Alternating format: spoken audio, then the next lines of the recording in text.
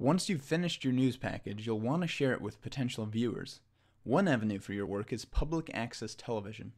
This consists of a series of channels provided by cable services that allow community members to broadcast their original content via cable. Public access television is not the same thing as PBS. The latter is a highly curated network, whereas public access television was built to allow anyone to voice their opinions. The mechanisms for obtaining airtime to broadcast your packages vary by location. Check with your local cable provider to see what you'll need to do to get your stories on the air. You can also upload your news package to the internet. To do that, you'll want to create an account on an online video hosting service. There are several different services that you can use. The most well-known service is YouTube, which tends to have the most viewers. Dailymotion is another alternative to YouTube, where it can be easier to get featured due to the smaller number of submissions. Vimeo is another service which focuses on more creative content than YouTube, and often has more constructive feedback from viewers as well. Blip.tv is a video platform that is geared toward web series, which is perfect if you're interested in reporting on a regular basis, and also includes some tools that help you promote your work.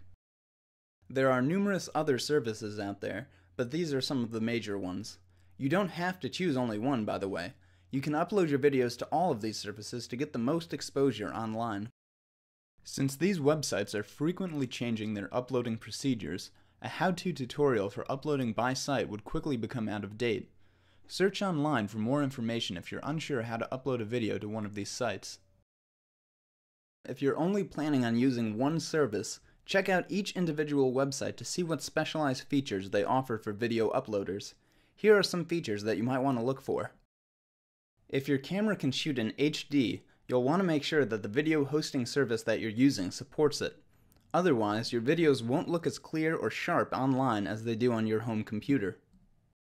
Certain sites have a limit as to how much data you can upload each week. If you plan to post stories daily or more than once a week, find out if the site has a weekly limit or if it's unlimited to make sure you're not surprised later on when you've reached your upload limit for the week. Certain sites have restrictions on how long your video clip can be. These restrictions usually range from 10 to 20 minutes in length, which should be enough to post individual packages. However, if you're interested in posting longer videos in the future, such as uncut footage, you should look for a site with the longest time restriction. Some video hosting sites also have analytical software that can tell you who's viewing your videos, when they're viewing them, where they're coming from, and so on. This is not very useful when you're starting out, but as you gain more viewers, you'll be able to see important trends that tell you what your viewers are like and what they're interested in. This will allow you to adjust your reporting accordingly. There are some video hosting sites that also provide advertising revenue based on how many people view your video. If you opt in, these sites will play small text ads over your video or short video ads before your video. You don't need to worry about finding advertisers. The site will do it for you. However, you'll need to get thousands, sometimes millions, of viewers before you'll see any money. Now that your videos are available to be seen, you need to let people know about them.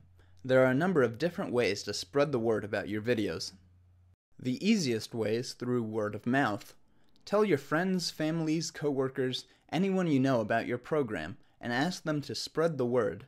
A little talking can go a long way. Print out flyers and post them on community bulletin boards around town. Posters can be a great way to attract attention. If you're a member of Facebook, Twitter, or some other social network, you can tell people about your story through those platforms. Provide a link to your work if it's posted online to make it easier for people to find it.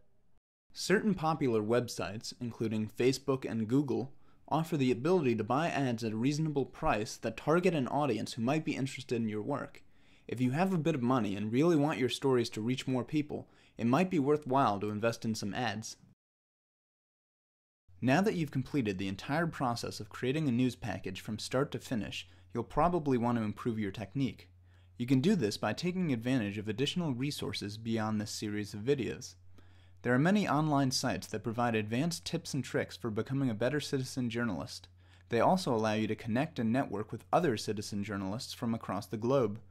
Check these websites or search online for more information. Citizen journalism is an important asset to local communities.